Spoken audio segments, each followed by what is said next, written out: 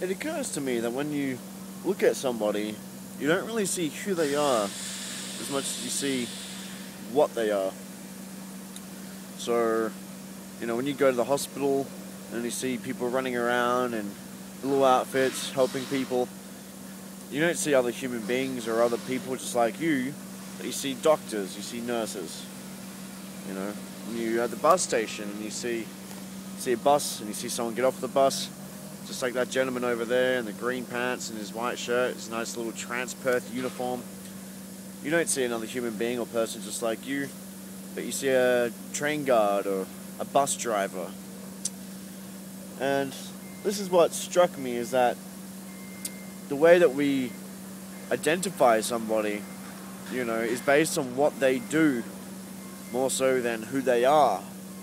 When somebody dies, whether you're reading about it in the newspaper or whether you're reading about it on the tombstone, it never says John or Bob, the nicest guy who ever lived, or the honest guy, but it always says, John, father, or son, or whatever, usually describes his role.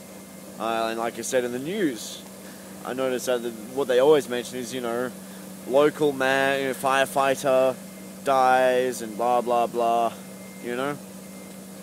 And I remember reading an article a few months back, and the whole entire focus of the article, which I found on cracked.com, which is an interesting site for straightforward blogs and humorous blogs. And this article was kind of humorous, but it was more so just full of attitude. It didn't hold back any punches. It was telling the truth as bluntly and as straightforward as possible. And the truth was this: that who you are doesn't really matter. And, at the end of the day, if a woman gets shot, and falls down on the sidewalk in the city, it's not the man that goes up to her and says, look, I'm an honest guy, I'm fair, I pay my taxes, and I love my kids, and, I'm an overall nice person, alright, I'm a good soul. That guy's not going to help that girl from bleeding, and that's not going to help seal up the wound or remove the bullet. But when a nurse steps up or a doctor and says, it's okay, I actually have the skills to help you, she's saved, and it makes a difference, yeah? And that's the point, that it doesn't really matter who you are. This is what this article pushes, that who you are is just the dirt stuff of who you are, of what you are. And when I say the dirt stuff, I mean if you see yourself as a tree bearing fruits, whenever we look at the tree, always look from the bottom looking up at the majestic foliage and the tasty, sweet offerings of the tree, of the fruit that the tree has to offer. What it has to extend out to others. We don't look from the top down, looking at the soil from which the tree stems. And that is the same as who you are. At the end of the day, it doesn't matter if you're a nice guy or if you're fair or honest.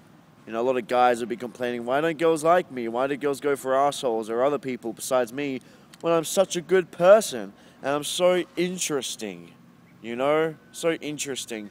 At the end of the day, it doesn't matter how interesting you are, and it doesn't matter how good you are. As admirable as all that stuff is, in an idealistic sense, in a realistic sense, it's not that helpful. It's not that useful.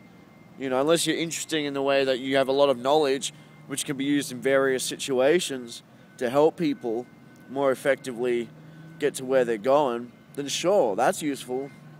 But if you're just full of random trivia and lots of interesting facts, which don't really help anyone in particular advance their course, that's not useful. And at the end of the day, the article concludes that, the dirt is who you are is the dirt of your being, and really it's what you do that matters. It's what you do that counts. It's what you do that people recognize because they benefit from it firsthand. So that's how people evaluate the worth of other people. I think in general, whenever they go to hang out with a friend or catch up with somebody or keep someone connected in their life and invest time and energy into that relationship, generally it's because they're getting something from it. Whether it doesn't have to be materially, it doesn't have to be financially, it doesn't even have to mean that the person is providing various services, and actually helping to physically facilitate things. It could just be you know, that maybe the person's playing a role of counselor, and they're actually a really good person just to be with, to have listened to you when you're venting. And when you go to them, you know, some people you'll find that you want to speak to or hang out with in particular whenever you're feeling down or angry. There's certain people that you'll go to because they provide something. They can help you, you know, just to relieve the stress. You'll have other people when you're bored and you need a bit of excitement, you need to have a bit of fun. You might orbit around other people more so, you know, who are more entertaining, maybe more financially set up, you know, and generally when you're with them, you end up having fun. You know, maybe they're charismatic and take the initiative, and they lead you, and they choose whatever you're doing, you know, whenever you hang out. This is what we're doing. It's a new adventure. And that's useful. That's fun, you know, benefit from that. So I think if you want to attract the ladies, or if you want to just attract friends in general, if you want to have people remain to give a real shit about you. I mean, people give a shit about you because of the dirt stuff. Don't get me wrong. Being a nice guy and interesting is all good and well, and people will care about it to an extent, you know, and when you're gone, they'll probably miss you still. They might even cry. Doesn't mean that they're going to catch up with you a lot of the time when you're alive, because maybe you just don't offer as much to them as other people do, and there's only so much slices of this pie of time that we can share with people. You can't spend all the time in the world with everybody. You've got to slice it up somehow and distribute accordingly.